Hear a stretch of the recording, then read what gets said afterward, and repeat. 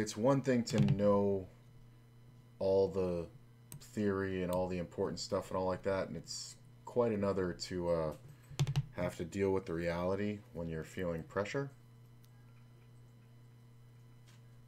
So I'm a little bummed. I didn't play on stream yesterday. I decided, you know what? I didn't really have the energy for a full grind, but I figured I'd play another $22 flight to get into the 100K guaranteed, which is now, I'm sure, well over 200K double deuce. I've been trying to get into this thing all week. And I was doing really well yesterday. And the thing about this tournament is, it's a 2-day. So the idea is to get through the first day with a workable stack, because basically you show up in the cash, but it's a second tournament, right? And, so you play like 4.5 hours or something like that, like, the first day. And then the second day, you play in the cash down to the winner, and top prize will be somewhere. It'll probably end up being somewhere around 26, maybe 30,000, somewhere in there. I think it was 26 when I saw it yesterday. So, the closer you get to the actual event, being today, players play a little bit dumber. So the stupid thing that I didn't do was I didn't make it a point to play it on Monday or Tuesday, which would have been a much more consistent way to get in, but would have been less chips available because of less people entering. But it might have been a lot less variance. So I didn't really start trying to get in until Wednesday. And since then I've played 7 times where I spun in twice and then I bought in 5 times. That's including today when I bought in. And yesterday it was going pretty well. And I'm sitting there, I was kind of near the top the whole time till the blinds started going up. And then I was like 10th or 15th, or between 10th and 15th in chips, and had pocket eights in the small blind, and a player who'd been raising every hand, and I had 3-bet him a ton, or he had been 3-bet a ton and folded, but I didn't get a chance to do it. He was directly to my right. And he makes the same raise he's making on the button, which was improper in the first place. His sizing was wrong. So I had 28 or 30 blinds, something like that, and I had pocket eights in the small. He had 25 big blinds effective stack, and I went with it, and I jammed, and it's one of those ones where it's like, I know the spot, this is what I'm supposed to do, and the idea is that you either win the pot or you take a race, and you're supposed to want to take the race in this scenario, because if I win that pot, we were 1 level away from the end of the day, and that would have put me at about 1.2 million, which going into the next day would have been about 50 blinds. My personal goal was a minimum of 30 blinds going into the second day, but I really wanted to have 1 million to feel comfortable. So I jammed, and of course the guy rolled over pocket jacks, and it sucks. And I looked it up later. If you want to double check me, check it out. So I'm kind of dealing with all this emotional drudgery that I'm having lately. Tournament pre-flop charts. My position is the small blind, or blinds are 25 big blinds effective. My position is the small blind. The action is versus a raise from the button, and pocket eights is 100% a jam. You actually jam from 7s through 9s. Pocket eights is perfectly in the middle. I know this sucks. It's actually any pair 9s and lower you can jam there. You can actually jam 10s too, but it's more profitable just to raise. But from the 100%ers and the 8s right in the middle. And it just sucks because I ran the range that I'm supposed to be up against, and I'm 70% versus his opening range on the button. So, what are you going to do? So then I busted that one shortly after that, which sucks. And you kind of have to bust it because you can only enter the tournament twice, and I didn't want to show up with fucking 3 blinds on the second day, barely cashing. This is one of those ones where you don't want to crawl into the cash to just, get your buy-in and, a little bit more back. It's like you're trying to play for this big, prize pool.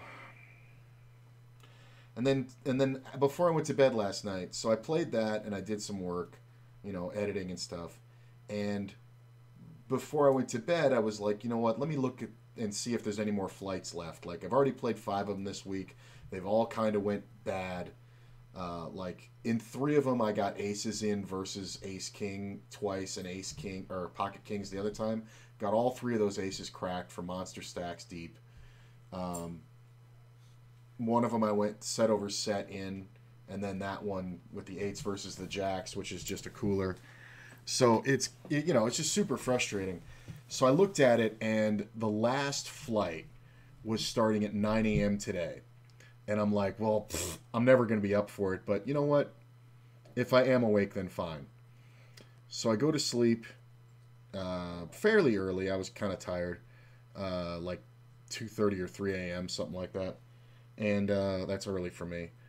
And I wake up, and I take the dogs to the dog park, and I look at my phone, and it's 8:45 in the morning. And I'm like, how the fuck is this possible? Like, I feel great. And I walk back inside, and I'm going to feed them, and I look at the microwave, and the microwave clock says 9:45. And I'm like, oh shit, well, it must have been the clocks went back. I just got an extra hour of sleep. That's perfect. So I got ready, felt good, and it was 9:15, and I was like, you know what? Let's do it. I'm in. And I got in the tournament and doubled up fairly quickly. Went through, had about 400,000 chips at one point with still like, it's still going. It's going to be going for another hour and a half. But then I took a race with pocket 9s versus a player with a starting stack, which is 20 blinds when I had like 70. Lost that one. Then a player raised on a 20 big blind stack. I 3-bet with pocket 7s on the button. He was raising in the cutoff. Big blind jams all in for 20 blinds. He folds. I call, of course. The guy has king queen, which is an amazingly stupid play. You would never see it in a normal tournament, but players are trying to build stacks, and if you're going to late reg with 20 blinds, you're going to gamble. And I lost that one. And then I played another hand where I had ace king and 3-bet it. Guy calls. I make the ace. We get it all in. He has ace jack, hits the jack on the turn. Great. And then the last hand, I still had like 30 blinds, and the guy in the big blind had like 28, and this guy who was a bigger stack with like 40 blinds, he opens on the cutoff. I'm on the button. I call it. Big blind calls. Flop comes off 10, queen 4, or sorry, king, queen 4. Checks to the original raiser. He c-bets small. I, of course, raise because I have the open ender. Big blind jams all in for 28 blinds, and it's like, well, he shouldn't have a lot here much, so I'm probably just taking the race. I call. The other guy folds, and the dude in the small blind rolls over 8-9. So it's king, queen, 4, no flush draw. He has 8-9. And my jack 10 is actually ahead, and he can't hit a 9 because that makes me a straight. Anybody want to guess what the turn was? Yeah, he 3-outed me. So that was really upsetting. And funny part was, I looked at my notes on the player. It was the king 6 guy. And if anybody remembers that hand, that's the guy who had king 6 and put in 80% of his stack on the flop with a pair of 6s. And the king hit the turn, and I had aces. And he had put me on ace king, I guess. And we got it all in on the turn. He hit a perfect turn card on me after putting 80% of his stack in on the flop from first position. Insane hand. So I was very upset. I'm still very upset. That only happened to me about 20 minutes ago. So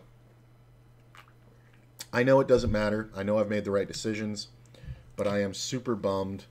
I'm just getting bled down, and I just keep ending up in these situations where I'm so far ahead, and I just keep, I'm running bad.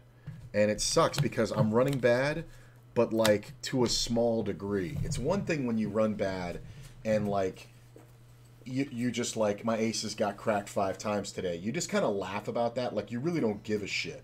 Like, no matter how deep I am in a tournament, like, I've been on final table bubbles, I've been on cash bubbles, and gotten it in pre-flop for 50 blinds with aces. And a guy rolls over, like pocket nines, like some ridiculous fucking hand that they just lost their mind with. And the guy makes a fucking, set on you and you just go out. I laugh at those. Like, there's a moment of, fuck. And then right after that, you're just laughing because of how stupid it is. But man, to just run bad enough to like do really well and then just take several beats in a row or lose several races and just only have an opportunity to just min cash tournaments because you just get crippled late, it's just really upsetting. So I'm kind of super bummed. And it's Sunday, and I want to play a bunch today, but like my mental state is all fucked up. So I'm just gonna go through some hands, then we'll do some Jonathan Little stuff, and I'm gonna look over the schedule and figure out when the best time to play is. I'm probably gonna have to start late today, but that's fine. Let's go ahead and replay these. This is from yesterday's play of the satellite, or not satellite, but the day one of that tournament that I've been talking about. This is my fifth buy-in in it of the event, not of this tournament. I've only bought in 1 time each time, so 6 individual times. It's been crazy. I've actually only bought in 4 times because I spun in twice, but I played 6 of them this week and just couldn't make it through to day 2. So we see a raise, and you can see I've doubled up early. I have 700. I have $750,000. The average is 480,000. Like, I'm just crushing at this point in the tournament, right? I go ahead and call it. We go 3 ways.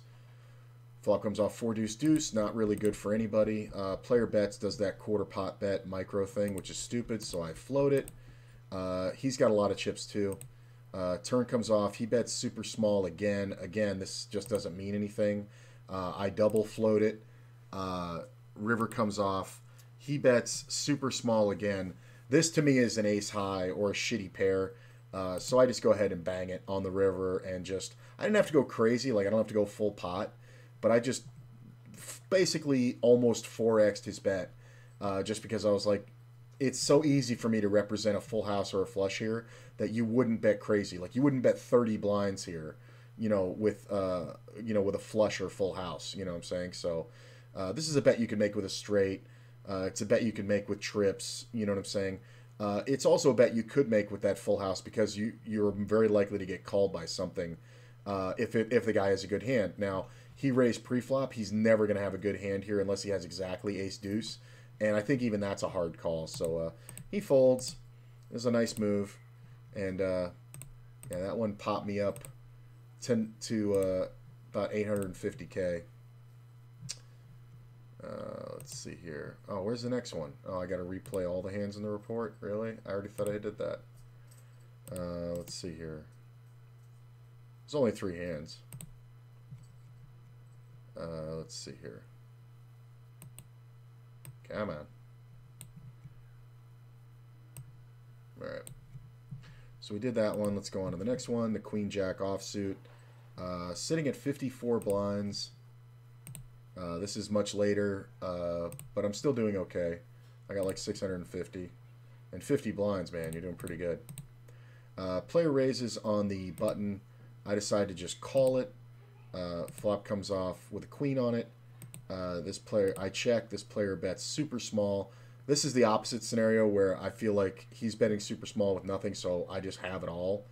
So even though it's only 1 pair, I'm not really worried about him having a flush draw because this bet is just so nothing. So I just call it. Turn comes off. I check.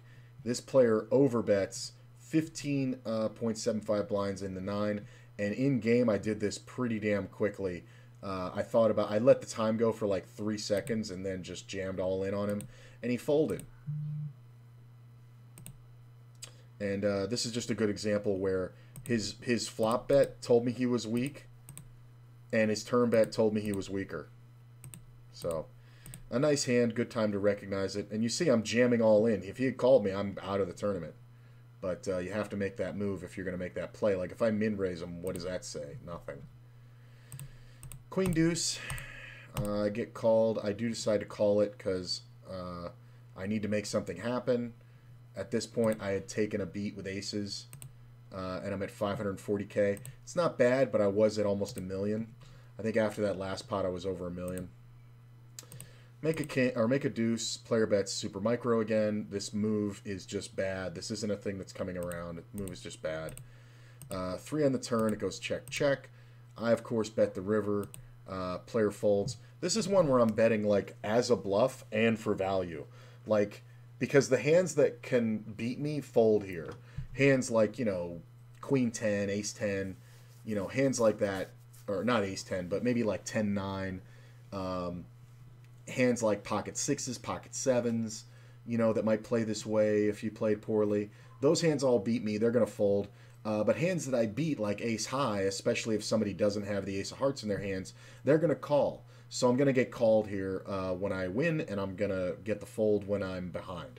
A great majority of the time, I think that's going to be the outcome on this one, is that when I'm called, I win, and when I'm folded to, I was behind. I think that's the scenario about 80% of the time on runouts like this. Yeah, and that was that. That player, by the way, who raised the turn, and I jammed on him on this hand. This hand, where this guy jammed the turn for 15 blinds, overbetting the pot, and then I just jammed over the top of him. I wanted to see how many chips I had after that. Almost $1 million. The player, this is the player who had the jacks later. He cracked aces, and then he got the jacks versus my eights. So, kind of shitty. Hey man, how's it going? No grind today? Yeah, the grind's coming, I think, later today, but if you missed the start of the stream, you can watch it after I go off. I'm gonna start later today because it's been a very aggravating past 48 hours with poker, and pretty much for a couple months now.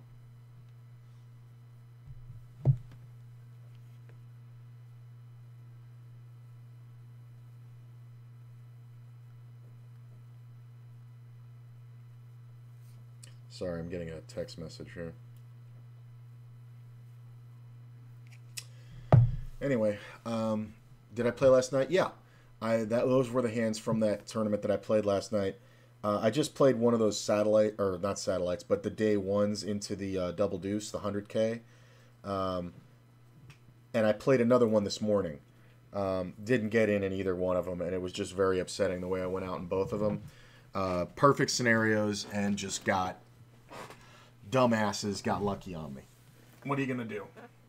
So, and that's been kind of upsetting and depressing because it's been the story of like my last month online, which is really kind of upsetting me. And it's like, I know all the mental things and the mental toughness, and I know all the reality of it is that if I play great, eventually the money will come. But the problem is I don't have eventually bankroll. You know what I'm saying? I have Qui-Gon broke bankroll, so I'm feeling very depressed about it.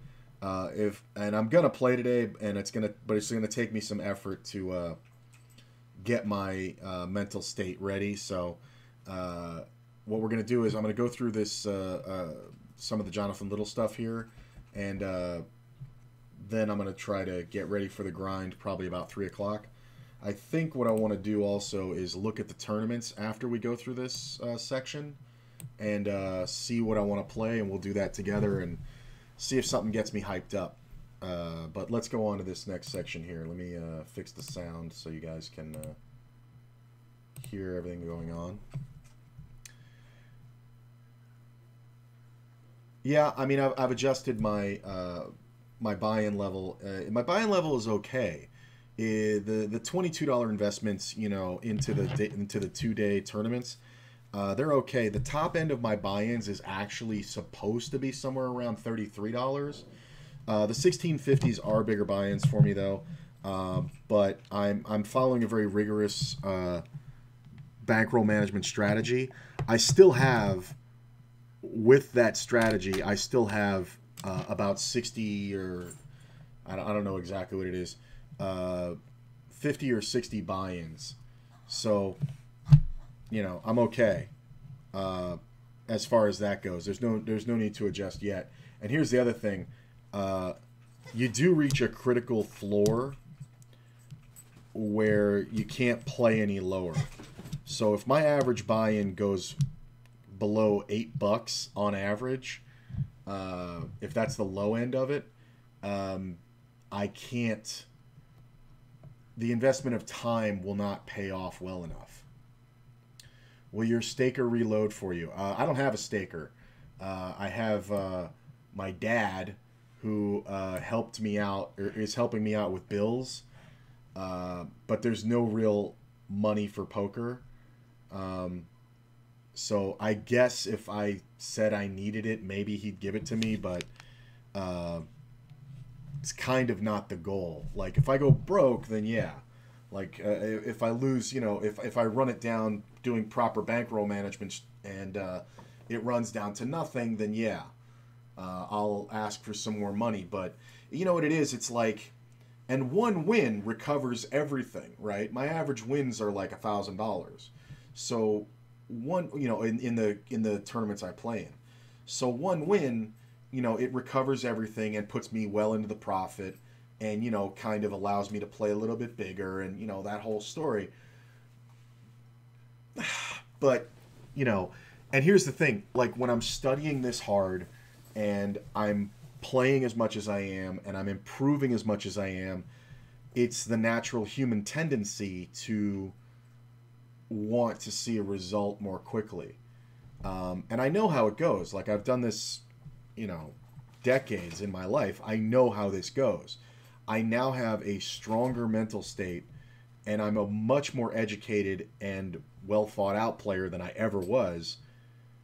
So I should be okay. But you can only take so much. If I had gone through this kind of torturing downswing a couple years ago, um, I would have destroyed everything in my life. Like I really would. Like I would have just pissed the bankroll away. I would have just said fuck it. I wouldn't have cared. I would have felt like I was, you know, cursed or something like that. I understand now that this is just the way that it goes. And you know, when you run hot, everything's great. And when you run normally, you just kind of break even or lose a buy-in or two. And that's been happening to me with a couple days intermixed of running poorly. I mean, I'm still making the right percentage of final tables, but it's like getting 6th or 5th on a final table doesn't make up for all the, you know, volume you have to put in. So, yeah. There's no staker. It sucks because I'm in a financial place where I can't afford to get staked because the money that they would invest in me, their return on investment would be so much higher than the amount that I would lose by giving up the stake. It's a horrible feeling when you're downswinging and you start questioning everything. That's the thing, though. My mental game is to the point where I'm not questioning my play. There's been a couple times where I've been like, you know, had head scratchers where I'm like, well, maybe I was wrong. Like yesterday, right? Like, that's the perfect scenario I was in. Pocket eights right there, especially versus that player. That's perfect. And I was like, I walked away from the computer. I literally like threw the headphones down, walked away from the computer, and like was walking through the hallway. And this back of my mind, my head went, should you really have jammed those pocket eights for 25 big blinds effective? And I stopped before I went to the kitchen where I was going to get a drink. And I turned around and I went back and I looked at the GTO charts and it was like, yes, 100%. I'm like, I know this. Like, I know this one. So, and then immediately I was able to like let it go. but I just kind of woke up feeling the weight of the last 2 months, you know? And, you know, I could keep this shit to myself and not talk about it. I'm not one of those people where it helps me to talk about it. It really doesn't, because I look for solutions to problems. And, you know, like my wife, you know, she'll sit there and she'll talk to me about something going on or an issue she's having or a problem. And I used to like sit there and go, well, you could try this, or maybe this would work, or whatever like that. And eventually she had to explain to me, when I tell you stuff like this, I'm not looking for a solution. So we made a deal. She's like, if I'm looking for ways to solve a problem, she's like, I will say at the end of this, what do you think I can do? I don't work that way. Think it's better to getting things off your chest. Yeah, I agree with that on some level, but I am, you know, all right, this is weird, but I have, you know, different parts. How do I say this?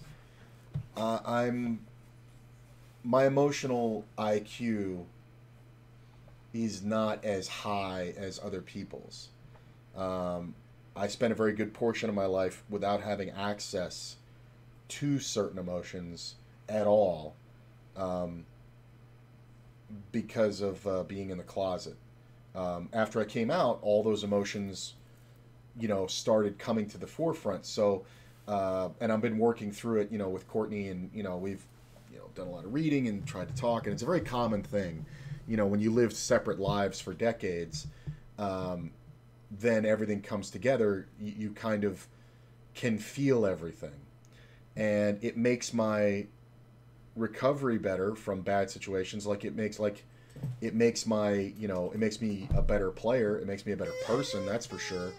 But talking about my problems without a solution, if I do that, I'm usually alone. Like I'm talking to myself, and I'm doing it just to try and figure it out. And the thing of it is, there's nothing to figure out here. I'm not playing too high.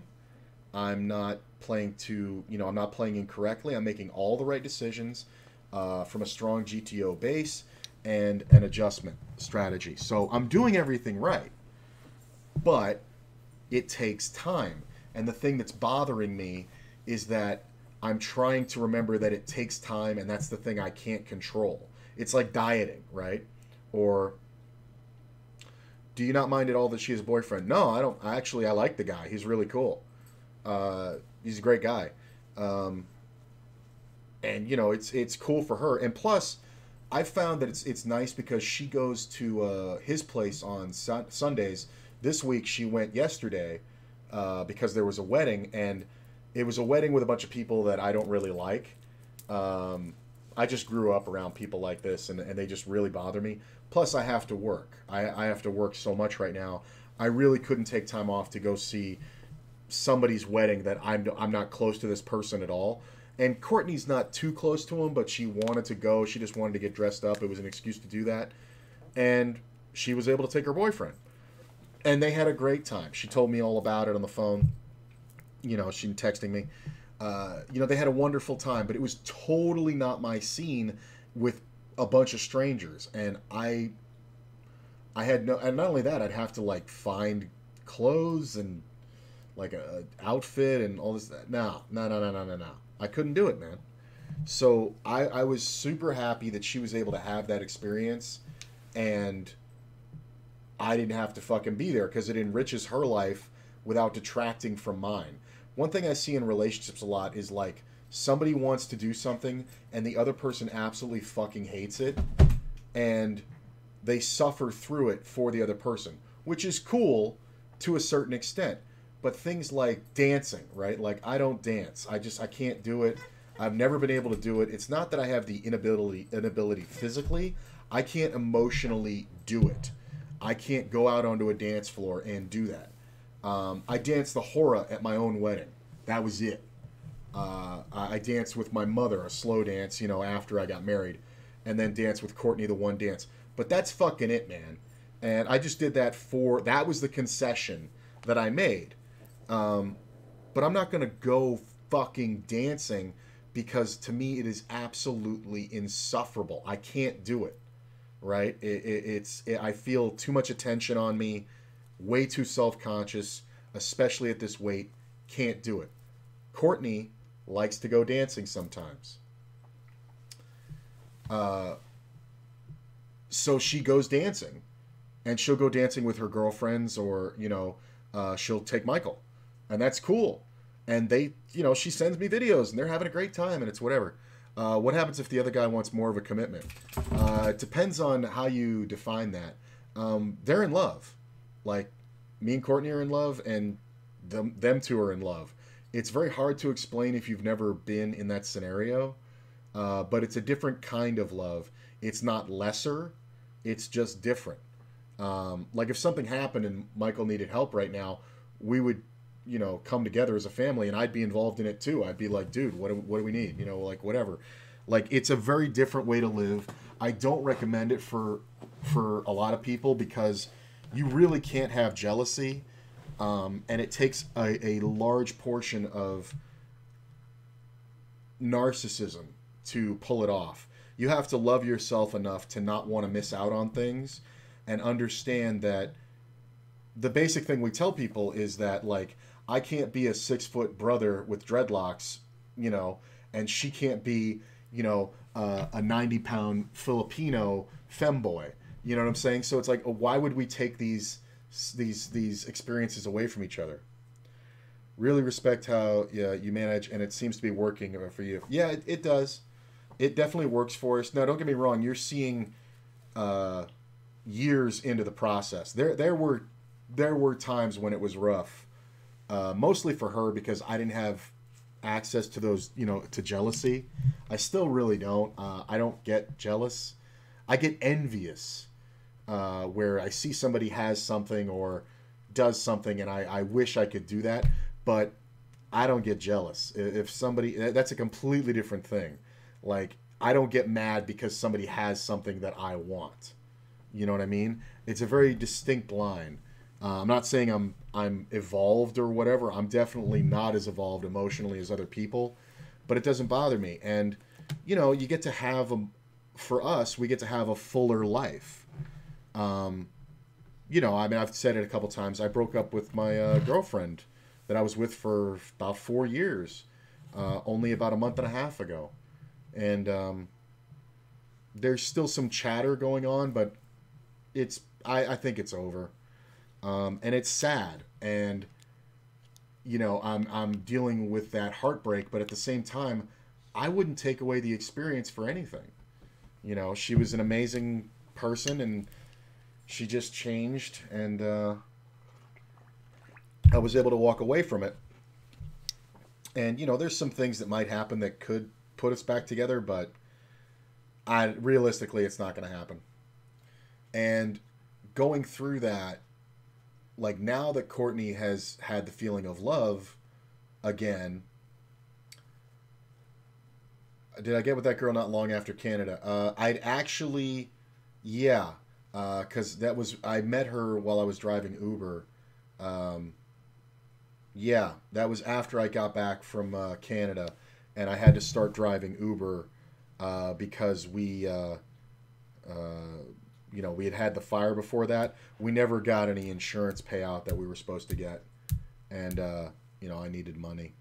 So yeah, I met her when I started driving Uber, and that's when we started seeing each other. Yeah, so it was right after Canada. That would have been true because it would have been 4 years. Well, it was 4 years in September, and we broke up like right before that.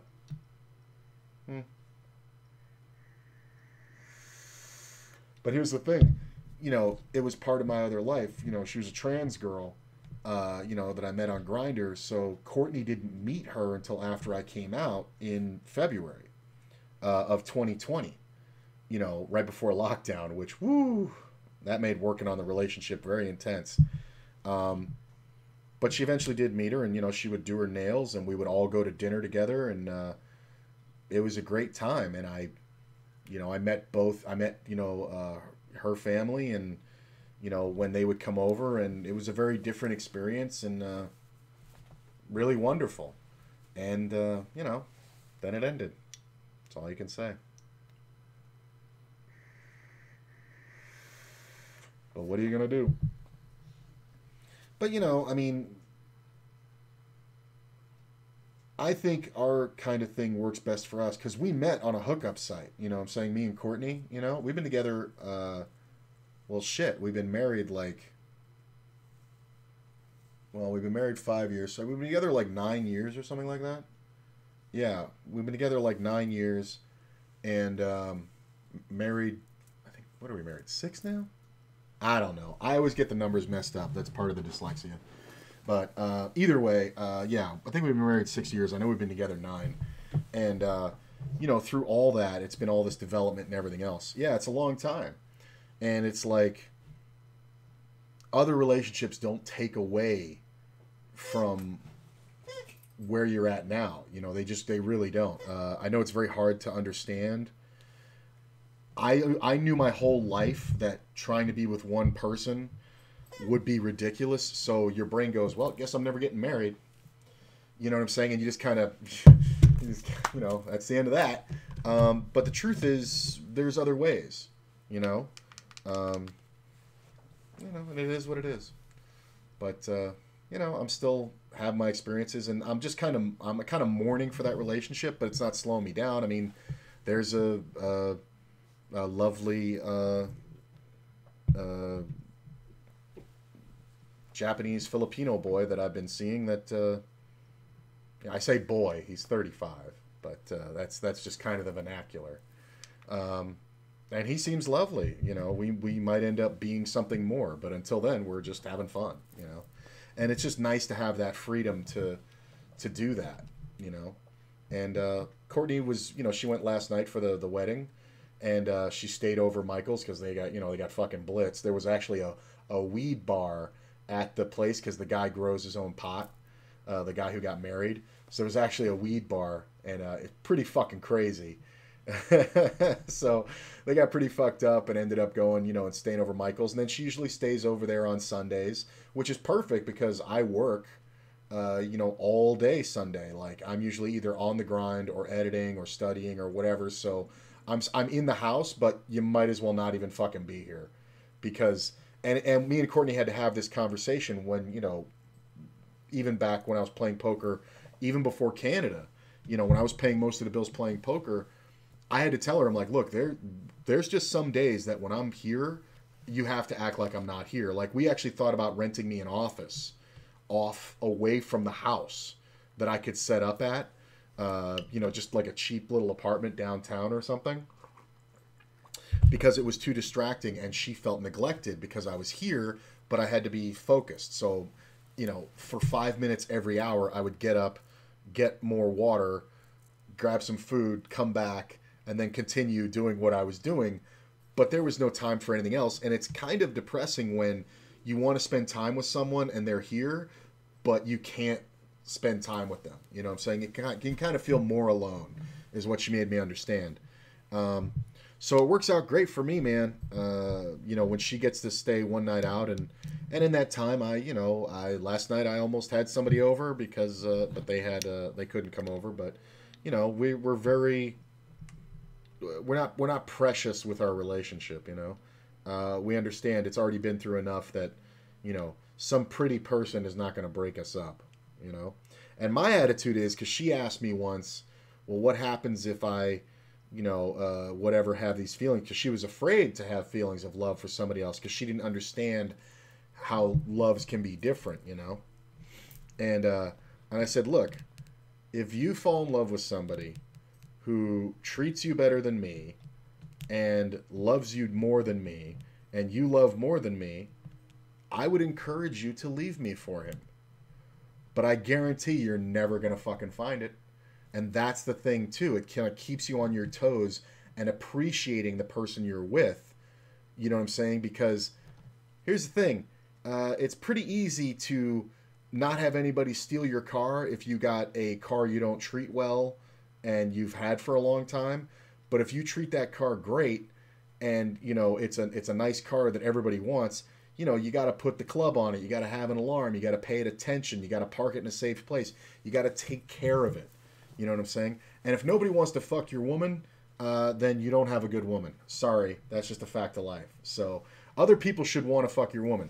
If you're okay with them fucking your woman, that's one thing. But if you're not, you're going to have that conversation. But jealousy is a waste of fucking time. Like if somebody thinks, if you think somebody else can love you better, go ahead, because all I want is your happiness. That's the end of the story. And I wouldn't bat an eye if Courtney came back to me and said, "Look, I want to go ahead and leave and move in with Michael." Okay, knock your ass out. It's going to be a mistake, and I wouldn't take you back because I know the real deal, you know. But she knows. And it's funny because once I put it that way, she allowed herself to have those feelings and emotions. And her relationship with him's gotten much deeper. And our relationship's gotten deeper because she understands what I was going through with my girl, which is not worse, not better, just a different form of love, but still very deep. So hope that answers all those questions. Just kind of got into talking about myself because I'm kind of bummed on poker, I guess. But do appreciate you guys hanging out and listening. Let's try to get through one of these sections, man. Do a little work here. Now let's discuss the situation. Whoa, that's loud. You are facing a pre-flop raise and a call before the action gets to you. As in all scenarios, you want to be considering your opponent's tendencies, but as the pot becomes more and more multi-way, usually the player you're most concerned with is the person who RFI'd, the person who raised first in. So the initial raiser is the player you want to be the most concerned with because they are going to have all of the best hands in their raising range, because everyone raises with the best hands for the most part, plus some amount of additional hands. And for example, if your opponent is a tight aggressive player, a tag, they're going to have the best hands plus a few slightly weaker hands. But if your opponent is a tight passive player, when they raise, they're usually going to have only... Yeah, I got the yearly package from Jonathan Little. I've had the premium membership for over 1.5 years now. I think I renew in June. Yeah, I locked in my price. It's pretty good. It's definitely an investment, but it's paid for itself. I mean, I know that it's paid for itself easily 20 times over in that time. It's crazy. And that doesn't mean I've won 20 times as much as I paid. That means I know I've won 20 times more than I would have won if I didn't have it. So I'm talking about my regular winning level and then 20 times what I paid for that subscription. I know I've added to it. It's fucking insane. It's probably more than that. The best hands, a tight passive player is referred to as a nit, by the way. If your opponent is loose and aggressive, a lag, they are going to have the best hands plus a lot of marginal hands. And if your opponent is loose and passive, well, their strategy is going to be all over the place because some loose and passive players only raise the absolute best hands, but some do raise a little bit wider. So you always want to be making sure that you're paying attention to their strategy and adjusting accordingly. Personally, I think it's good if you want to remember these player types in game. Once you've marked somebody as a tight aggressive player or a nit or whatever, I like to give them a character in my head. So what character says those things to me? So like, you know, a tight aggressive player, you know, in Star Wars, you know, or what would a nit be in Star Wars? That'd be like C-3PO, you know, very averse to risk, you know, things like that. You know, loose passive, you know, I don't know, fucking Lando, pretty much loose passive, you know. Loose aggressive, Boba Fett, very opportunistic and aggressive, you know. Who's the tight aggressive player in Star Wars? Is it Luke Skywalker? It might be. Wow. Yeah, the tight aggressive player might be Luke Skywalker in Star Wars. But that's what I do when I'm trying to classify different players, is I come up with a character that I feel like represents that type that I'm trying to envision. Then it's just easier to see them as this in your head, and it kind of reinforces this thing. And not for nothing, it makes poker a little bit more fun. So just a little something I do, just so you know. A very important point, though, is that when there is a raiser and then a Usually that's only done live. Online, I go by a lot more numbers and just using regular tag, knit, lag, calling station, shit like that. call, the caller is almost always capped, meaning they do not have the best hands in their range, because if they did have pocket aces, kings, queens, jacks, ace, king, etc., they would have 3-bet. So you know that the caller probably doesn't have the best hands, which means the player who has the best hands is the initial raiser. So the question is, what proportion of premium hands is in their range? Because if it's a lot of premium hands, that's going to lead you to play differently than if it's relatively few. Small side note. What he says about the caller having a capped range, there are instances that I've played in where I've been the caller, had the capped range, and know that the small blind is doing something crazy. So, like, imagine this scenario. It's an 8-handed table or 9-handed, whatever. The guy under the gun +1 opens. I'm in the cutoff with pocket 9s, right? And I have 30 blinds. I don't want to 3-bet because I don't want to play against that opener for the whole stack, right? So this is a very common scenario where I'll call. Then it gets to the button, small blind or big blind, and they 3-bet, right? Their range, while it should be tighter, for the most part, is looser than the other player because they're putting on a squeeze. So in this scenario, you're going to see a player with 20 blinds in the small blind jam quite a bit. And then the guy who raised under the gun +2, because I'm in the pot behind him and he doesn't know what I'm doing, he now has to fold. And he has to fold hands as strong as 10s and jacks. So when it comes back to me, I can then call comfortably playing against this range. And that's a scenario that I get into quite often. And if it's a scenario where I'd like to race this hand, but versus a weaker range than under the gun +2, I will just call it, get jammed on by the button, small blind, or big blind, and snap call it. Because that's the race I want. I don't want to race against the guy who's raising into 7 players. I want to race the guy who's squeezing after 66 of the 9 players have folded. That's the race I want. Because he's more likely to have smaller pairs than 9s. You can do that with 7s, 8s, 6s, fine. Some players even do it with 5s, believe it or not. And he's also going to have all the big card hands that aren't great, like King Queen, King Jack suited. He's going to have Ace Jack offsuit. And when this player folds, it actually has some removal. Hands like Ace Jack, Ace Queen, King Queen are going to fold in that scenario. So now this guy even has less outs against me if it is a race. So small thing that I noticed and put together about a year ago, and it's become a very profitable situation for me. So understanding your position at the table, even when your range is capped, sometimes you're going to end up racing the hand that you didn't want to 3-bet pre-flop. Premium hands. So let's go through the common player types and how you should generally adjust against them. Against an initial raiser who is a tight, aggressive player, you're just going to want to play. So this is somebody who opened the pot, and you're considering 3-betting. Okay, that's what we're talking about. Play fundamentally sound poker and just. But they are a snug player. You know what I'm saying? Tight aggressive, meaning they're going to play only the best hands. They're going to play them aggressively, and they're not going to get out of line with bad hands. Meaning unsuited connectors and things. Generally follow the 75 big blind charts we've already outlined.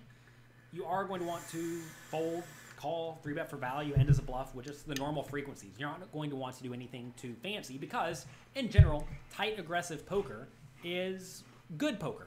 Now, some people take the term tight to mean like super, super tight to the point that you become a nit. I'm not saying people who only raise aces, kings, and queens are good players. What I'm saying is, good fundamentally sound players force you to in turn play good fundamentally sound poker. In this instance, tight aggressive is basically GTO because it means that you are raising considering your cards before your position. So I'll be more tight aggressive in early stages of the tournament or when I'm super stacked up, in the middle, having 60 plus blinds. That's more of a time to be tight aggressive, meaning in the earlier positions, I'm not playing the hands like King Queen offsuit, 10 Jack offsuit, things like that. I'm waiting till the later positions as those charts would dictate. So because your stack is so big, it is more valuable. You know what I'm saying? It's not a time to just piss chips away or whatever. Now, if you're 30 big blinds, you're going to play those hands because you're going to want to get the money in with top pair. You know what I'm saying? If you have king, queen, and you raise and somebody calls you, you know, from the button and you flop a king, you're probably going to be happy getting it in. You know what I'm saying? Most of the time, depending on what the rest of the board texture is. You can have some draws or stuff like that, but, you know, you're going to get 3-bet by ace, queen, and ace, king. So when you make top pair king, you're probably good, you know, unless, you know, they flop a set on you, which is going to happen very rarely. So it's just a concept to understand that usually tight aggressive follows those GTO charts. Against a nit, a tight passive player, you're going to want to fold the big cards that are often dominated. So if someone raises and someone calls, and you know the initial raiser is very tight, in this scenario, hands like king jack offsuit are going to be dominated. So that hand just needs to fold. You're going to want to call with hands that have implied odds. These are going to be suited connectors, suited aces, small and medium pairs. These hands flop very well. So against these players who are likely to have a strong hand, you don't want to 3-bet them because they're just going to 4-bet you, which would be terrible because then you have to fold. You just want to call and see a cheap flop. And you want to be 3-betting these players way less often than you normally would. And if you are going to 3-bet them, you're going to find that the best bluffs are usually just the big blocker cards. That's going to be stuff like ace-jack offsuit, king-queen offsuit, because these hands don't play post-flop as well as you may think they do when you're against a range that contains a whole lot of premium hands plus perhaps a few slightly weaker hands that'll fold out to a 3-bet. So you're going to find the big offsuit cards are probably the best hands to 3-bet bluff against the tight passive player. You shouldn't hate nits there, lulz. Nits are probably the easiest players to beat because there's two factors about nits. One, they don't play a lot of hands. You know what I'm saying? So the hands that they are playing are very strong. But when somebody doesn't play a lot of hands and then they raise and you have a hand with implied odds like a small or medium pair or suited connector, well, then you could just flop against them. And the funny thing about nits that you got to remember is they play so few hands that they are going to make damn sure they don't get bluffed off of it. Like, you would think somebody who plays so tightly would fold aces very easily on a bad flop for them, but you would be fucking gobsmacked to see the amount of times some nit, and this happens a lot in live poker, but online too. It's usually a cash game thing. Happens in tournaments though. But you'd be amazed how many times I've seen a nit open who has 100 blinds, right? I'm on the button and I have something, you know, worth calling, a pair, like, you know, pair of, you know, sixes or something. And we go to the flop 3 ways, big blind calls. Flop comes off, you know, 6-5-4, which is great. I probably have the best hand, but I'm vulnerable. Checks to the nit. They c-bet big. Like, if they made a raise, let's just use a live example that I'm actually thinking of. If they opened to $6 and now that, you know, I've called it and the big blind called it, so there's 19 in the middle because of the small blind folded, right? They'll bet $15 at that flop of 6-5-4. This is an exact hand I'm thinking of. And it came to me on the button, and the guy bet 15, and there's, you know, 19 in the pot. So I just went, I'll make it 100. And I just made it 50 blinds, right? I went from his 7.5 blind bet to 50. Then it goes back, and the big blind folds, goes back to this dude. I'm all in. I call. You have aces? That's the way it happened. And I rolled it over, and the guy had aces, didn't even have backdoor flush draw. And he just started cursing me out. This happened like 4 months ago when I was playing at South Point. And he was like, how the fuck do you get so lucky and this, that, and the other? And I go, I don't know, man. Charmed life, I guess. Really lucky, though. And he goes, and he even told me, he's like, how fucking stupid is it that you raised that flop? And I'm like, yeah, I don't know, man. I just, I didn't want to get drawn out on. I used his vernacular. Like, he was like, what could you get drawn out by? And I was like, well, you could have a 7. Even though that's a ridiculous thing to say. Because this fucking nit does not open pocket 7s. He's folding pocket 7s in the first 4 spots on the table. Under the gun to the low jack, he's folding 7s. And he's never raising it. He's limping it, if anything. So the guy ended up being my buddy, and I ended up cleaning him out like 3 times over the course of like a month. It was really crazy because he just doesn't get it. And that's the thing you got to remember about nits. they don't want to get bluffed. They want to get bluffed less than anybody. You know what I'm saying? They believe they're entitled to win the pot when they were so patient to wait for their fucking aces. You're not. On stars, the Zoom pools, you'll see people play deuce deuce or 4 deuce deuce and 8 deuce ace 8 4 deuce. Yeah, I mean Zoom is kind of a different animal because I think everybody plays tighter on Zoom because it is so fast. I was actually thinking about playing some Zoom on stream. They have it on ACR. It's called Rush Poker, I think. Is it called Rush or Zoom? Blitz. It's called Blitz on ACR. There's a bunch of different versions. Basically the same thing. You fold, and it just whoosh, another table comes in, and you're immediately playing the next hand. I kind of wanted to play it because I've found I've had great success in it by just tightening my range slightly. So you're at a 6-handed table. Under the gun is the low jack. You just play like you're in under the gun +2. Just a little tighter. Act like it's a 7-handed table, not a 6-handed table. Because everybody else is playing so god-awful tight that they won't play the correct percentage of hands, so your implied odds hands go through the roof. So you can basically play that shit by just never raising, unless you have like aces or kings exactly, or ace-king, and just calling with all the hands you want to play from every position. So all suited connectors, all pairs, you know, all suited aces, basically anything suited and good, and pairs. And you pretty much don't want to 3-bet anything less. If you're playing 10 NL, or I'd say if you're playing probably 50 NL Zoom or lower, you don't want to 3-bet anything less than ace-king, and that includes queens. You want to take a flop with queens, get good value versus somebody when they have ace-jack and they hit a jack on the flops. You know, situations like that. And yeah, you're going to have to fold a lot of queens on the turn and shit like that, but you know what? You're trying to win buy-ins. You're not trying to win these, you know, 20, 30 big blind pots. You're trying to win 100 big blind, you know, 200 big blind pots where you double up. And my best tip for Zoom, you double up, get off the fucking table, close it, and reopen another one with a fresh stack. Don't sit there with 300 fucking blinds in front of you in a format where most people are going to only have 100 blinds. It's pointless. All you're going to do is open yourself up to almost to accidentally playing a 200 big blind pot. You know what I'm saying? That's going to be the problem. They've got a first flight for next week's Double Deuce in about an hour. I might actually play this fucking thing. I really want to play that tournament. And this thing's going to be low whatever.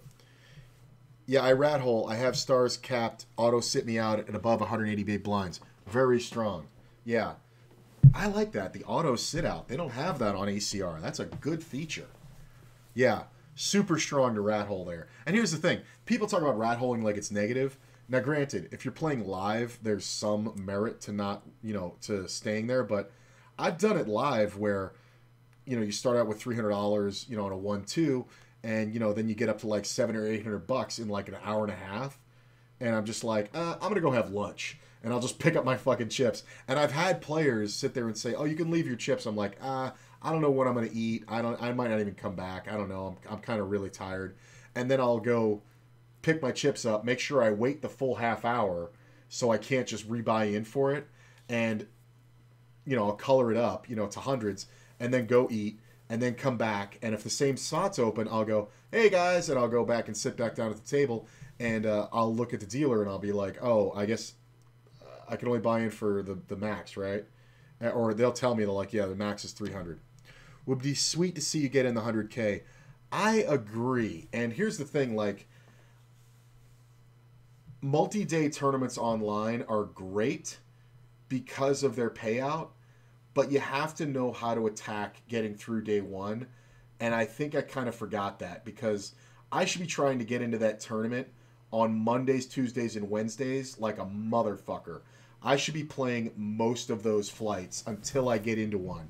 Because the idea is to have a workable stack, which for me, the blinds you're going to come into on day 2 are 12.5, 25,000 with a 2,500 ante. I want $1 million. That's 40 blinds. That's all it is. And it's very feasible. It's very doable. You say, well, that's 10xing your stack. It is. But, you know, because you get 100,000 chips when you sit down in the flight. But here's the thing. As the tournament goes on, right, you're going to see normal progression. You're going to be at, you know, 200,000 and then 400,000. You're going to be at 500,000. And right about when you get to, like, the normal progression of 5x your stack, which is like, I don't know, 7 or 8 levels in, right? Very standard. You're going to have players who are re-entering now with 20 blinds. And you have 50. There's a lot of great race situations in there for you where you can race ace-queen. And you're going to have to get lucky, yeah, but you're trying to build a stack. It really is a great format for that. And to be perfectly honest, I got to give myself some credit. I had big stacks going, but not good enough stacks to sit out, right? Every time I took the beat over these past 6 that I played, or 7, whatever it was, I had stacks around 750,000 or more. At one point, I had 1 million, and we still had 2 levels to go. If I don't do anything there and I just knit up, I'm going to go into the second day with like 650,000, maybe 700,000. It's not enough. It's not enough. I want to have a chance at winning the tournament. So I didn't play loose, but I didn't shy away from the races. And you know what? I had a race with pocket 10s versus ace queen for 20 blinds, and I lost it. Okay, fine. I've got 800,000 now. You know what I'm saying? And it just kind of went that way. Took another race with ace king versus a guy's jacks and lost it. Well, now I have 600,000. You know what I'm saying? And it just kind of, I just kind of lost a bunch of races in a row. If I had won one of the 3 races, I would have been right back to my million, and I could have ended the day, you know, within 10 minutes of the one I played last night with 1 million chips, and I'd be playing the 100K today. You know, so it's a great format, and I think I need to play them to get in it because it would be a very valuable tournament to get in. Just because if you start out with 40 blinds, you're going to be well ahead of the field. Could definitely pull a grand in that pretty easily. Like, I'm going to go ahead and look at it now. Here, the double deuce main. Check this out. This is the tournament I was trying to get into. This thing starts in an hour and 15 minutes, right? This is a $20 buy-in tournament to get through the flight. There are 1,174 players. Everybody's pretty much in the cash. When the last flight ends, everybody will be in the cash. I don't think it's over just yet. It'll be over in about 15 or 20 minutes. So everybody here is going to be in the cash, right? So you're already going to make like double your buy-in, right? But look at top prize. 40 grand. Because the thing got $250,000. They called it 100 guaranteed. It got $250,000 because of all the flights. And if you come into this thing with 1 million, which is where I wanted to be, you're in 423rd out of 1,174 players. You're starting a tournament with basically 3 times the average. It's crazy. Ugh. And to get, you know, $1,000, you only got to come in 15th. Give me this chip stack. Tell me I can't get 15th. Like, it's going to take some bad beats. And even after all my entries, which I paid for 5 of them, I think. Yeah, I spun in twice. It's $110. All I got to do is last to 234 to get my money back. So it's pretty good. And in all honesty, making this final table of 8 for 3 grand, awesome. But dude, the top 3 spots, 40 grand. If I won 40 grand, that basically covers my bills for the next 10 months. I would probably sit there and take 10 grand, put it in a solid bankroll, move up slightly, and then 30 grand would be for bankroll for the next, or would be for life roll for the next 7 to 8 months. I wouldn't even have to worry about playing. You know what I'm saying? That's the difference, is having that padding. The only times I've ever considered myself a professional poker player is when I had months upon months of expenses already in the bank. So I didn't even have to think about it. I would make my withdrawals once a month. I would make my withdrawals on like the 14th of the month. Other than that, I wouldn't even look at the fucking balance because I knew I didn't need to. Is there still time to get in? Nope. I played the last flight right before I started this stream. What are you going to do? But I'm definitely going to take it more seriously, especially now like this thing's coming back at level 19, right? Which is 25,000. Then it goes to 30, 35, 40, 50. You don't get to 100,000 for 7 levels. Those are 15-minute levels. That's 2 hours. So with 1,000,000 chips in 2 hours at this blind level, all you got to do is get to like 4 million to have the same amount as I started the tournament at, 40 blinds. But I could easily see getting to 3 million very easily. So it's a great tournament. I mean, it really is a great format, and I'm definitely going to try to get my ass into it. They're using the same format for the Sunday Million. Flights all week and then the main event on Sunday. It's pretty awesome. Yeah, but they even have satellites into the satellite. These are fun. I'm going to start playing these. The all-in or fold for $1.30 or $1.40, right? You're playing for $22 tickets. And these are all-in or fold. So you either put all your money in or you fold the hand. And these are great satellites because they don't take much emotional or financial investment. You know what I'm saying? You say only 1 in 20 players gets the seat. Yeah, but you don't have to make bad decisions. You just sit there and go, oh, I have kings. And you just jam the money in. You know what I'm saying? Or ace king or whatever. Like there's no real... It's just a GTO training course. So those are great. But yeah, I'm bummed, but next week I'll get in it. I have to. It's just too valuable. Okay, let's go against loose loose ranges here. Let's keep going. Players, assuming you want to have bluffs in your range at all to begin with, which maybe you don't. Against a loose aggressive player, you're going to want to fold less often, which essentially means you're going to expand your overall range. So if you look at the standard default 75 big blind charts, let's say someone raises and you're on the button with Queen 8 suited, it's probably just a fold. But if it goes raise, call, call, sorry, my Siri's going off over there. If it goes raise, call, call before it gets to you, now hands like Queen 8 suited become like kind of marginal to consider playing. It's not going to be a great hand, but it's at least a consideration. That said, the big offsuit cards against loose ranges actually go way up in value. And that's because they are going to dominate the initial raiser, and they're going to be in pretty good shape against the caller. Whereas if you 3-bet them, turning them into a bluff essentially, and get 4-bet, you then have to fold. So you're going to find that you typically want to be calling with more of the big card hands. And I think you should also be bluffing a little bit more often with a polarized range. I have ace-10 offsuit listed here, but I think hands like ace-9 offsuit, ace-x suited, stuff like queen-jack offsuit, I think those are all reasonable hands to consider 3-bet bluffing with. Basically 3-bet bluffing against a loose player, especially a loose aggressive player. 3-bet bluffing, you just want to have hands that have removal. So an ace in your hand is great.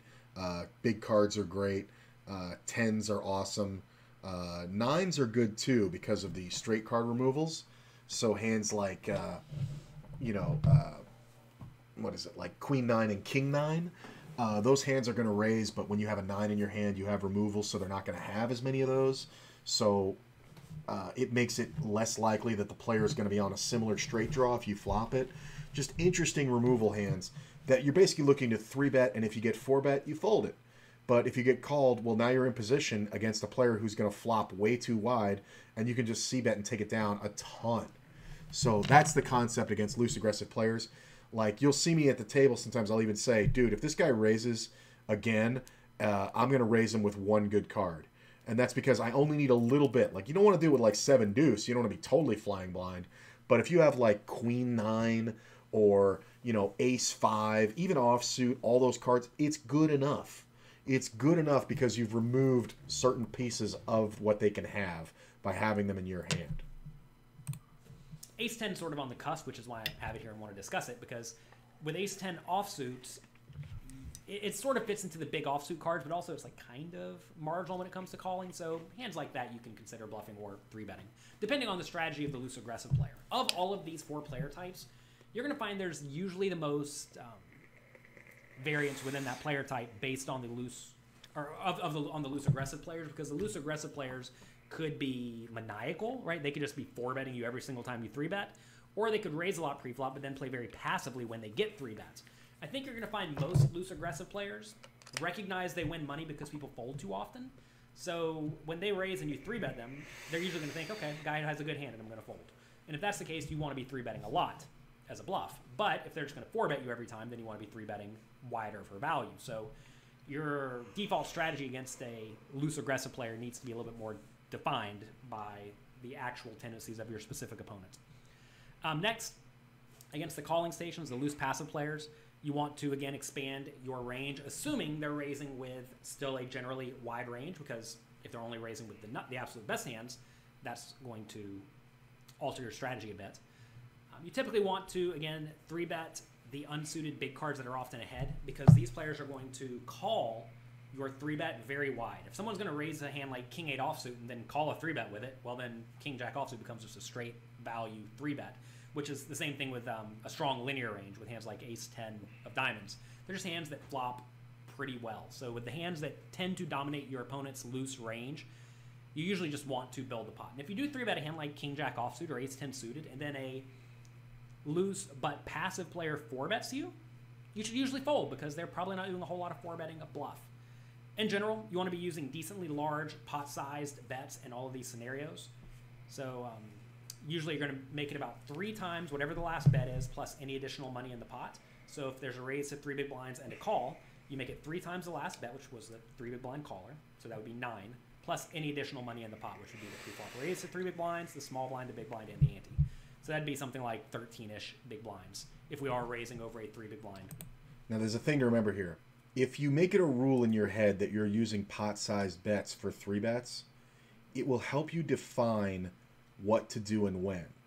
So let's say a tight aggressive player opens in first position and you have Ace Queen offsuit on the button. You know he's a tight aggressive player. If your only option for raising is to make it a full pot-sized bet, you probably don't want to do that, because that's going to reduce the stack-to-pot ratio too far. Then again, if the player is a loose aggressive player, you're going to want to 3-bet. You're going to sit there and be on the button with hands like King Jack offsuit, or Ace 9 or Ace 8, suited, things like that. You're going to sit there and go, this player plays too many hands, I'm going to make a pot-sized bet, so he'll fold.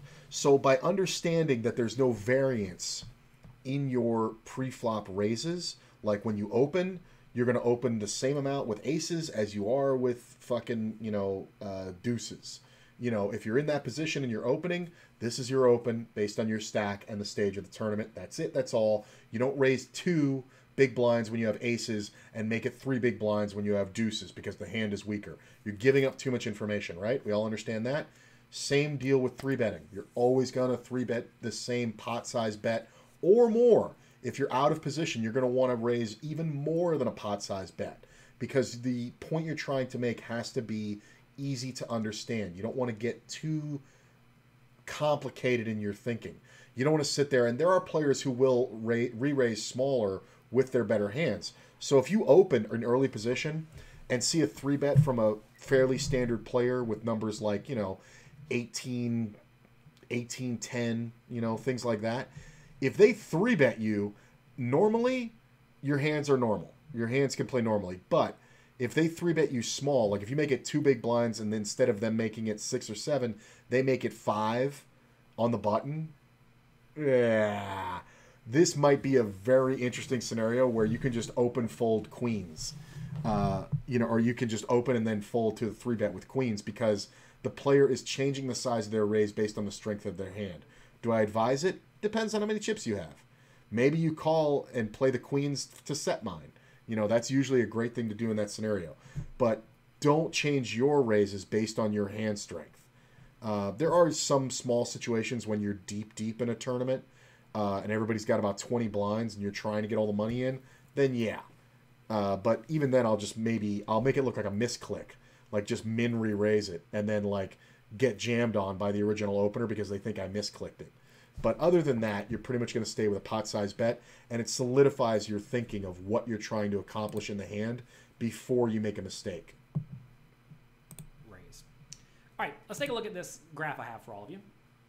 This is sort of a way to think about how to adjust to various player types. So we have on the left hand, the up and down axis, that is their VPIP, their voluntarily put dollars in pot. This is a term that comes from online poker, where it essentially tells you what percentage of hands your opponent is voluntarily playing. It doesn't count when they are necessarily like in the big blind to get to check, right? So in this scenario, you're going to find that people have a VPIP, of about 10 are very tight. If they're only playing 10% of their hands, they're pretty tight. If they're playing 30% of their hands or more, they are pretty loose. So there's a spectrum here, right, between 10 and 30. On the bottom axis, we have the pre-flop raise percentage, and that's going to range usually somewhere between like 10 and 25. I'm sorry, between 5 and 25. 5 is pretty tight, 25 is pretty loose. So if you are playing online and you have what's referred to as a heads-up display, it's a program that displays stats about your opponents directly on the screen that you're playing, and you see someone who's playing 10/5, meaning 10 VPIP, 5 pre-flop raise, that player is going to be really tight, and you just don't want to bluff that player off very much at all, and you want to be calling with way more implied odds hands like small pairs, suited connectors, etc. If your opponent is raising very little but playing a lot of hands, then in that scenario, you can often 3-bet them a little bit wider for value, just with a straight linear range when you are going to be 3-betting them. Against a tight aggressive player who's pretty tight when it comes to raising, perhaps also pretty tight when it comes to playing pots in general. Against a player like this, you're going to find that you just want to stay balanced. And then against a loose aggressive player who's playing lots of pots and playing them aggressively, you usually want to be bluffing more, although again, the way you respond to your specific loose aggressive player will vary, because sometimes they're just going to 4-bet you every time. Against someone who 4-bets you every time, you should not necessarily be bluffing more. You should just be 3-betting more linearly and then not folding. So that's how you're going to want to adjust to the various player types. So let's take a look at a few hands real quick that will demonstrate how you should be playing against the various player types. So here we have a raise to 600 and a call. In this situation, let's discuss how we would play depending on how Under the Gun +1 reacts. If Under the Gun +1 is just a good, tight, aggressive player, I'm going to want to call with this hand. The big suited cards flop very, very well, and I want to see a flop with it. So against a player like that, I would just call. If I was against a player who was raising a wide range, who would also call my 3-bets with all sorts of junk, sort of a loose-ish but passive player, I would very likely 3-bet this. If I'm going to 3-bet this, I'm going to make it 3 times the last bet, which would be 1,800, plus any additional money in the pot, which was 900. So I'd make it something like 2,700 in this scenario. A loose passive player is a bad player. They're playing too many hands and not being aggressive enough. Bad player. So the reason why you're 3-betting is so that they will call and you will be heads up against them. You get this other player out of the pot. Because when you have the bad player on the table, the spot, you want to be playing against the spot, especially in position. So these hands become much more valuable. So that's usually what I'm doing. Against a very tight player, I'm essentially playing this hand by calling as an implied odds hand. If I had any suited ace, I'd be calling against a loose passive player. So that's usually what I'm doing in this scenario. This time we do just call, and we get to see a flop. And this is a fine result. When you do get to see a flop very multi-way, you're not always going to win the pot. That is okay. Don't think you have to win every single pot, even if you usually start with the best hand, because we are playing a game where you get to see the board. Let's take a look at this hand here.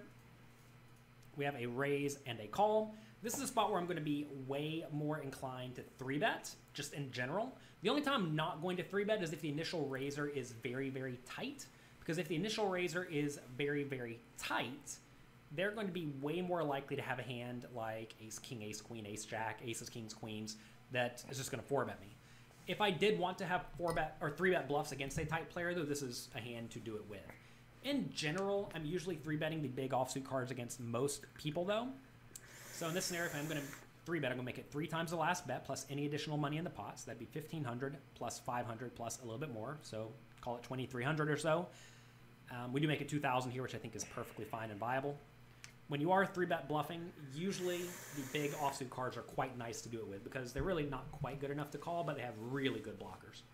So I like the idea of 3-betting this type of hand and calling with a hand like ace-jack suited, so same hand but suited, because that hand now will just flop better hands more often.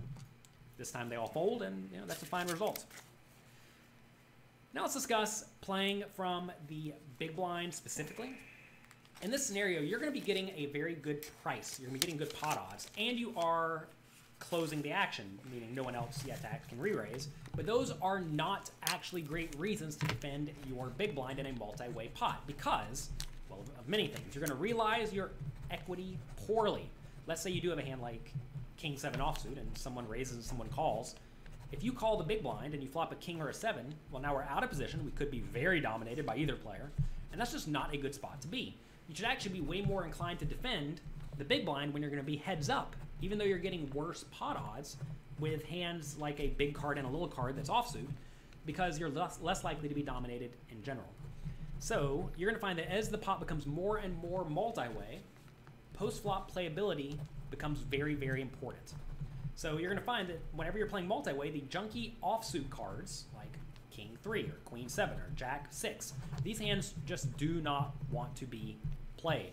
You want to avoid playing hands that make mostly or entirely marginal made hands. I realize that you're getting really good pot odds, so you can say, well, I'm only going to continue if I make 3 of a kind. But then if you use that logic, you end up playing a little bit too tightly. So it's usually best to just avoid these situations immediately when you have a pretty marginal hand, because you have big reverse implied odds and you just can't play your hand very, very well. So whenever you're in the big blind, you kind of want to proceed as if you were on the button, where you're calling with hands that generally just flop reasonably well. So call with implied odds hands and big suited cards like 10-8 suited, King Queen offsuit. I don't know why my Siri keeps turning on. We should probably turn this off, huh? You should typically be 3-bet bluffing the big unsuited cards. Again, so stuff like King Jack offsuit, Ace 10 offsuit. Hands like that can usually be 3-bet as a bluff, and you often want to be 3-betting for value with your best hand. So you see that's actually kind of a linear range, which is to some extent what the big blind was doing against just a single pre-flop raiser. And I think it's going to be a pretty good strategy. I'm not 3-betting a whole lot of suited connected hands from the big blind at this point anymore, because whenever it is multi-way, you'll just make straights and flushes some portion of the time, and that's usually a pretty good spot to be in.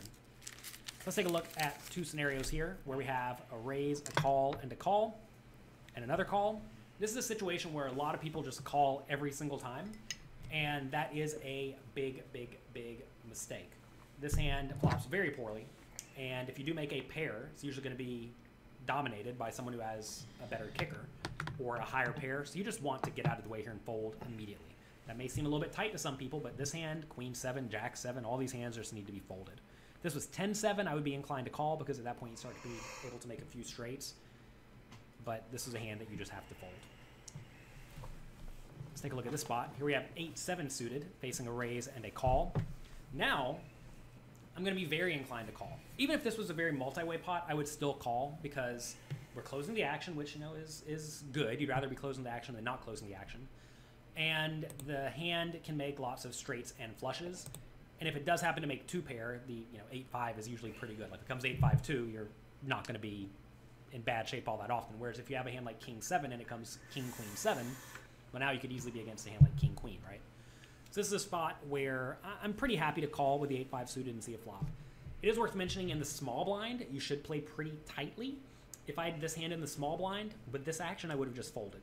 So I'm still going to be playing pretty snug from the small blind in this spot. Even though you have a little bit of money in the pot, you have very, very poor position post-flop, and it's just not going to go well for you.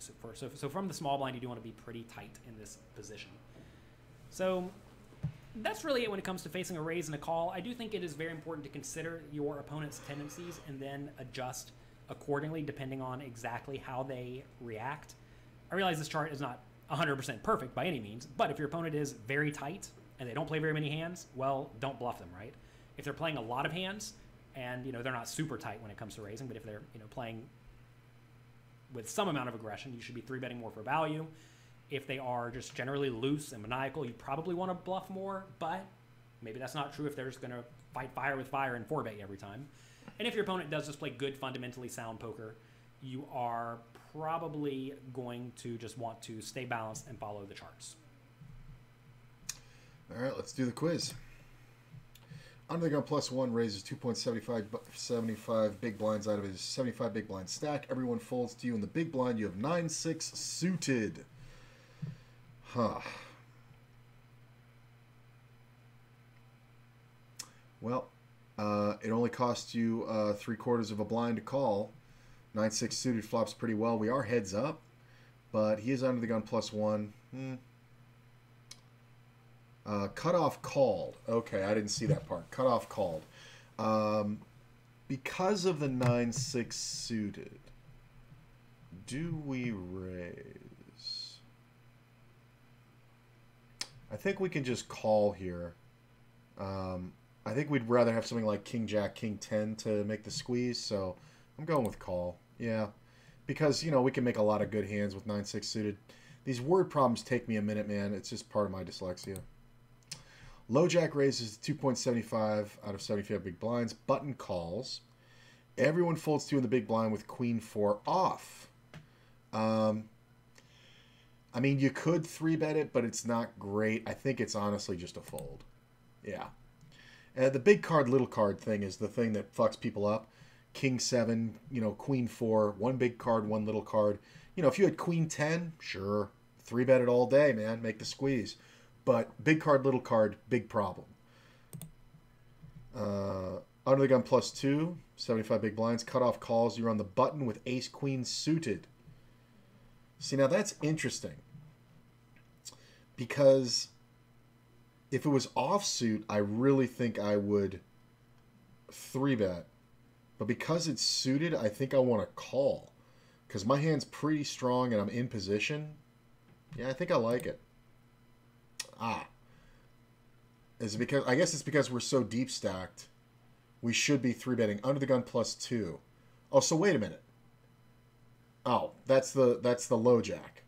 So the low jack opens, cutoff calls. Yeah, you 3-bet. Sorry. Yeah, it's because the stacks are so big. If I was on like 40 blinds, then you could call it. Yeah. Have to nip out. Are you coming back to play later? Yeah, I'm going to be back around probably about 3 o'clock. So about an hour and a half, maybe 2 hours. And I'm going to get on my Sunday grind. I feel better after working through some of this. The cutoff raise 2.75 out of his 75 big blind stack, and the button calls. All right. You're in the small blind with Ace 10 off. I like squeezing here. So yeah, we're going to go 13 big blinds. Cool, man. I'll see you later, lols. Cutoff raises 275 out of 75 big blinds. Button calls. You were in the small blind with 10-9 off. That's a fold. It's just not good enough. Yeah. Too weak. All right. Market is complete. Now let's discuss the scenario. Go back to the courses. I want to make sure that it checked it, marked it as complete. Sometimes it glitches out on me because of the slow processing speed of the site. It's my only complaint is that the site isn't perfectly updated. So, all right. So we got that done. I'm going to go ahead. I got to eat and get ready. I'm going to come back around 3:30. So that's about an hour and a half to 2 hours my time and play the Sunday grind, man. And, you know, every day is another chance to win $1 million. So fuck it. Let's do it. I'll see you guys later. Have a great day. There's a lot of streamers on, but just come back for me. I'm not going to bother hosting anybody. I'll see you later.